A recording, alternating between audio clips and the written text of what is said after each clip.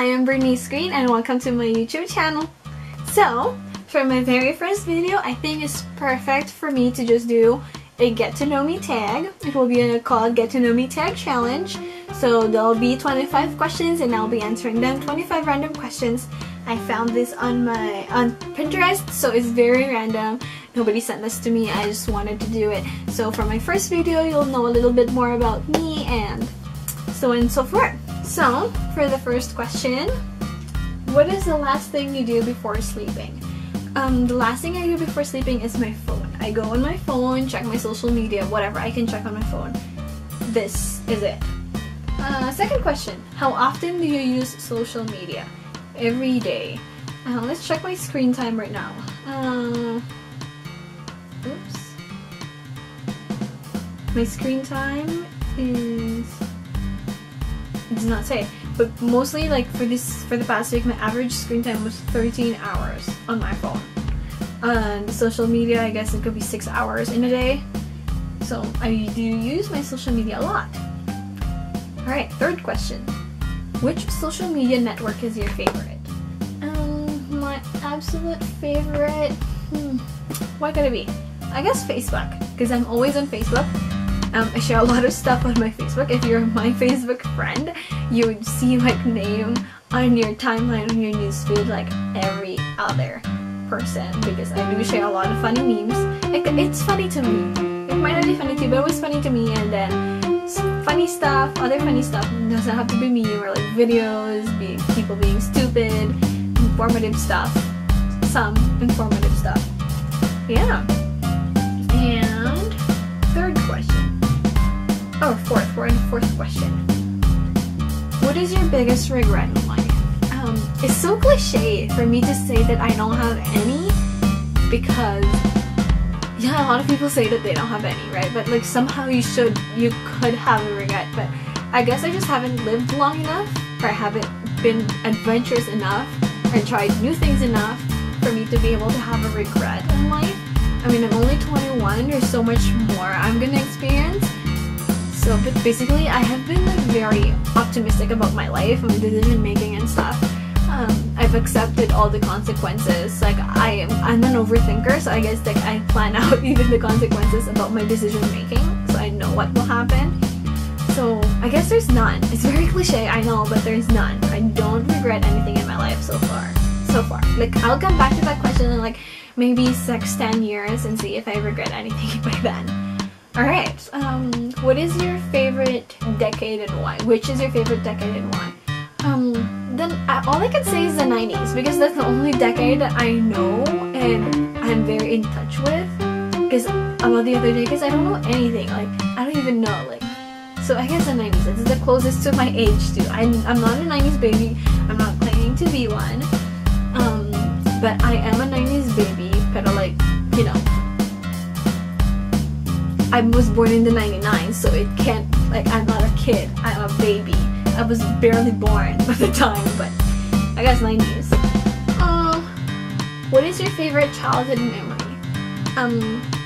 I guess growing up with kids around our neighborhood, like that live in our street, because when we, like in the Philippines, like when you go out, there'll be like kids playing already outside, so I guess that's the thing. And I grew up with my cousin. She's like my best friend, and we were always twinning. She's the daughter of my aunt, my mother's sister. So like we were very close. Like we grew up together until I had to come here, and they stayed in the Philippines. So I guess that's my favorite childhood memories, like growing up with her. We didn't get along as good as you might expect, but we did like each other a lot. So I guess like we went to the same school, we wore the same clothes, we had the same toys. So basically, playing with kids, I love kids, so like, I guess that's the most favorite childhood memory I have. I don't have lots, but yeah. How do you celebrate your birthday? 7th question, how do you guys celebrate? I think the last time I really celebrated my birthday was like 17, 16. I didn't, like on my 18th birthday, it's like a very big Filipino culture. Like when a girl turns 18, they will have like a debut like a big party, like the celebrant, like the debutante will wear like gowns, people will come and they'll be eating roses, eating candles and everything like that. But I spent a lot of my money or a lot of my savings on my pageant at the time, so I didn't have a big party. So when I do celebrate my birthday, I usually just go for dinner with my family, or like they come here and we do potluck, or like I spend time with my boyfriend, we stay at home, we cuddle and stuff. But I stay home on my birthday. Even if I don't stay home, I'll only go out for dinners. I don't drink. So basically yeah, just dinner with family, close friends and family. And number 8, which color do you like the most? If you know me in person, and if you're a close friend, you'll probably know which is my favorite color, which is pink. If you look in my closet, it's like jam-packed with pink stuff right now. My room has a lot of pink stuff. Most of the things I buy, like my glasses, my bags, my jacket kind of thing, they're all pink. Pink is like my sunshine color. Like pink is my happy color. So if you buy or like if you get me anything pink, I'll like you on the spot. No questions asked. I will like you. Which question are we in? Oh, number 9. How will you describe your style? I'm a girly girl. I like to be feminine. I will wear pants, of course, but most of the clothes I will, or like my outfits are very girly, very feminine, flowy, pink. Like I said, pink is my favorite color, so yeah, very girly. Like very flowy and stuff, like chiffons. And number 10, what is your favorite dress for parties? Like, I guess it's not really a dress, it's more like a pantsuit. Not suit, but like pants. It's very flowy, like I said. It's still pink. It's high-waisted pants. It's wide leg, and when I do wear this, it makes me look tall because I am averagely short. I am 5'2.5", so this pants make me look tall, and then I will pair it with like a pair of tube top. Like this are like this is my favorite outfit. Like these two together because it's like pink, and then I have like a velvety cardigan that I pair with, especially when it's cold. But this is like my go-to outfit if I go out. Pink, of course. And number 11. What is the most uncomfortable item you own? I do like when I do shop, like in store, I do try on my clothes before I go buy them. But I guess my most uncomfortable piece of clothing will be like bodysuits or denim shorts, especially denim shorts. As like my bum falls out of the denim shorts, like it just hangs out there. It's like I just flash everybody. So I don't like wearing denim shorts, and if I do, they're a bit longer. As long as like they hug the part there that it doesn't fall out. So denim shorts is the most uncomfortable thing. It's like if you ask me to wear shorts, it won't be denim shorts. I'll probably wear like a pair of like sweatpants kind of fabric, those kind of fabrics, like fleece shorts, but not denim. Like I will barely wear denim shorts. Which question are we in? And oh, what is the most comfortable item you own? Piece of clothing. I guess hoodies. Hoodies is like my go-to thing. Like especially my boyfriend's hoodies. I steal my boyfriend's hoodies. We all do. So my boyfriend's hoodies is like the most comfortable piece of clothing I own. Oh yes, I do own it somehow. What is the weirdest clothes you have ever worn? I think the weirdest. So when I was a kid, I go to this school. It's a Catholic school, and then we have multiple programs or like events throughout the year. And there's this one year, I think I was in grade 1 or grade 2, that I had to wear a chicken costume, a white chicken costume, and it was weird. Like it's the weirdest. Like it's like ridiculous. It has like a yellow beak, and I had like the legs, the chicken legs, and like the red paint that the chickens have. Yeah, I don't like. I barely remember it, but it's in my memory. Next question: where do you shop the most at? I am an online shopper, which is really bad because then I just add to cart and then I just check out without checking how much the total was. But I'm an online shopper, so Fashion Nova is my go-to. Like Fashion Nova clothes is like the bomb, and their jeans is the only jeans that I like because I have a tiny waist and I have a wide hips, so their jeans is like the most that fit me. And Zaful, this dress is from Zaful. Most of my clothes is from Zaful or Garage. Just because they're the, like, especially Zaful, it's like the most, like, they have like so good, like, it's like they have the cutest dresses there ever. So Zaful or Fashion Nova. Zaful if I want to like look cute but like, you know, feminine, and then Fashion Nova is like when I want to look a baddie kind of thing. So Fashion Nova or Zaful. And 15. What is the oldest item in your closet? Oh my god, I bought this, or like my stepdad took me shopping. My stepdad usually takes me shopping every school year for me to get new clothes for the school year, of course. So I bought this when I was in grade 8 and it still fits me, yeah, but it's pink and it's very girly. It's very tight now, but it still fits. Like I could still wear this. Like I'll just put on like a different skirt on top of it or something, but it still do wear, like I could still wear it. But I think I've only worn this like once or twice to school because you have to wear something on top of this because this is not, this straps, this does not work for school dress code. So, and then it's pretty short. Well, I guess now it's pretty short, but back then it wasn't that short, but now it's like really short on me. I guess I grew up, and yeah, the oldest, my dad bought this for me when my stepdad bought this for me when I was in grade 8, which is like 13, 14 years old. So yeah. And do you own something you've never worn? What is it? Nothing. I've worn all my clothes. I love fashion, so I've worn all my clothes. I'm an outfit repeater. Sorry, not sorry, but I've worn all my clothes. Probably some that I shouldn't have worn, but I have worn all my clothes. So there's none. Which fashion trend do you often prefer in the fall season? The knee-high boots, brown knee-high boots. I love the look. Brown knee-high boots with like a pair of like beige sweater, black jeans, and then a scarf. I love it. Like that's my most absolute favorite fall outfit. I do have my go-to outfit for fall. Like if you ask me for like, oh, let's go for a coffee or let's go for lunch, that is what I will wear. But basically, those kind of outfits, like very cliche fall outfits, it's like the brown boots, jeans, and then sweater and a scarf. So yeah. And what question are we in? Are you guys keeping track of this? Because I'm not. I'm lost. Oh, okay. Number 18. At what age did you start wearing makeup? I started wearing makeup, I guess, when I was in grade 9 or grade 10. My stepdad used to take me shopping, like I said, every school year, and then that includes like makeup shopping. And then so grade 9.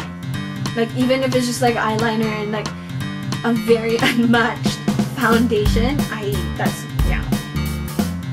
Number 19. What was the first beauty product you tried? Beauty product like makeup, right? Or like this. I don't straighten my hair before. I only straighten it now because I shower at night instead of in the morning. But the first beauty product I've tried is probably lipstick. Because it's just lying around when I was a kid, and then my mom wears makeup, my aunt wears makeup, and that's what they usually have, an eyeliner or lipstick. So lipstick is the very first one, especially my aunt used to wear pink lipstick, like a fuchsia pink lipstick, so like it's pink, of course I'll wear it. Anything pink, I'll wear it. So I guess lipstick. Lipstick is the very first beauty product I have tried. Number 20. Which season is your favorite and why? I guess summer, because I do get cold easily. Right now my hands are like freezing cold. But summer. I grew up in a tropical country. I grew up in the Philippines. It's like 95 summer. Yeah, I think the only cold days that we'll have will be around December or like the typhoon season. But like it's like I said, it's 95% summer, so summer is my favorite just because I could dress up more the way I want, because I love wearing dresses, like mini dresses specifically. So summer is like my most absolute favorite thing. Even though summer heat melts my makeup, but still, like, I could go out not wearing makeup anyway somehow. So basically summer is like, because I can wear, and plus I love the beach. I don't know how to swim, but I love the beach. So summer is like the most absolute best season ever. What is your favorite accessory? Necklace. I will always wear a necklace. You will not see me not wear a necklace. You can see me not wearing earrings or ring, but you will always, I do always wear my ring that RJ got me on my 18th birthday, but it's at his place. I forgot it at his place, so I'm not wearing it right now, but I will always wear a necklace. Like, it's my most absolute favorite accessory. Like, I can go any outfit without any jewelry as long as I have a necklace. I'm good, just because it accentuates my collarbone. I love my collarbone, and I kind of like how the length of my neck, so that's why I always wear a necklace, just to like draw focus on that area of my face or like body, my neck, or my collarbones. I'm not a wardrobe stylist, but personally I could tell that I do have some style. Like, people, like, I have friends that will ask me like what looks good and what doesn't. So I guess could be like what I like to wear would be the biggest challenge. It's like what I like to wear will not be something they like to wear, or like they have like such a contradicting style for themselves, and then I have like something that I have in mind that doesn't look good on them, but I do like it as like a whole outfit. So I guess that's the biggest challenge. What are your must-have apps for blogging? I just started, like I said, this is my very first video, so I guess there's none yet because I haven't really explored any products or apps that I could use. I have a few friends that will like suggest some, but if you know something better, or like like something that you use for your own blogging, then send them my way. I will post that on my email, my Instagram, and my Facebook, even my Twitter. Even though my Twitter is like very personal, I will post it down below on the description so you can see me. You can contact me and send any suggestions that you might have for me to, you want to see on my channel or whatever. Just something you want to say hi, just, you know, hook me up. Alright, and number 24. I guess this is like a very personal question, but I would still answer it. What would you tell your 13-year-old self? I guess just slow down. Like, that is my biggest thing. Like, slow down with life, slow down with growing up. Boys, relationships, they will always be there. You don't have to rush anything. You don't have to rush into relationships. You don't have to rush to being a grown-up, being a grown lady. So yeah, basically, that's what I'll tell her. My 13-year-old self is to slow down with life, enjoy every moment. You know, you'll always have time. You'd have all that time in the world to experience life. So just slow down. Alright, so the last question. Which quote inspires you? I'm not sure if I read this somewhere else or what, but I've been living with this quote since I was 15, 16, that you can aim as high as you want, but keep yourself grounded. So basically, it's just, you can, like, it's self-explanatory, most likely, but like, for me, it's like, it doesn't matter how successful you can be, how successful you are, or what have you achieved, like, that's all good, right? But in the long run, the way you achieve those things is if you stepped on other people, you hurt other people, or like, you're not treating other people properly or nicely. It's like, you're not a good person for me. Like, I don't care if you're the richest person in the room or whatever, but if you're not being kind to people, if you're not being nice, that's not really like, you're not successful to me. Like, I don't care, right? Like, for me, it's like, being successful comes with kindness. So basically, that's the quote. Being successful comes with kindness. So be successful with heart. Like Pia Wurtzbach said, you're confident with the heart, so be successful with the heart. So that's pretty much everything for today's video. I hope you liked it. I hope you know me a little bit more now. Once again, I'll post down, I'll put them in the description below, everything, all my social medias, my email and stuff, so you can hit me up, you want to say hi to me, or want to just get to know me more. And then if you have any more suggestions, if you want to say be in my vlog some days after this quarantine is all over, just message me, email me, DM me, whatever, as long as you can contact me. I promise I will reply. So I'll see you guys, I'll see you brats on the next video. Bye!